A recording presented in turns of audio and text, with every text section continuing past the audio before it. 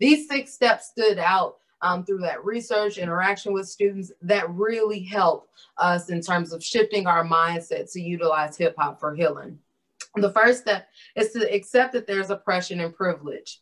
I think a lot of the debate about hip hop culture, and I want to take a moment to really put a pinpoint there and distinguish something according to my theory, because according to other hip hopologists, you're going to hear a different theory and definition of hip hop and rap music. So let me put that out there as well. Throughout this talk, I'm going to say hip hop and I'm going to say rap music.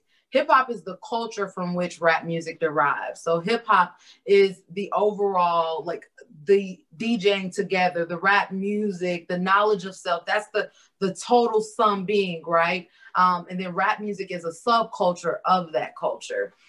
So that's how I distinguish it. So it's important to accept that there's oppression and privilege in hip hop culture and rap music specifically, because we all have oppression and privilege within ourselves. And so that goes to the second, which is identifying your oppression and privilege. We all have that. And sometimes it gets uncomfortable to identify with our oppression and our privilege. Both can be uncomfortable. And we both have that. So number 3 is identify your feelings. And you want to do that through metaphors, images, sensory experiences. Because I know for a part of my journey, a lot of my consumption of music was through music videos. Number 4 is notice themes in the song that connect with themes in your reality.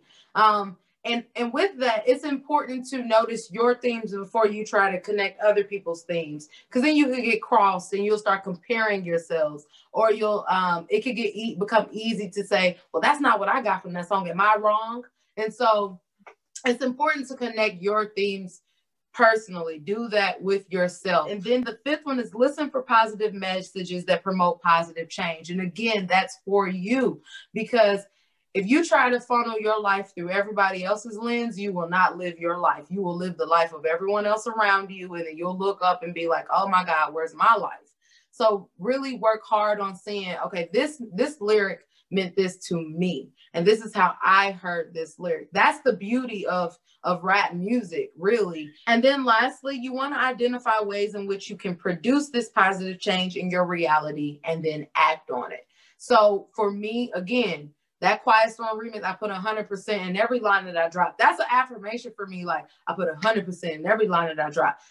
Every time that I'm doing something, I hear that song come up, or I may hear Boosie Set It Off, because I work on transmuting that energy into like setting it off in a great way. So I may also hear I'm about to set it off, or Bet You Can't Do It Like Me. Nope. So like, it may be all kind of different songs. And I've realized that I live my life through lyrics, and I create like these playlists in my mind that really amp me up and have me feeling like great.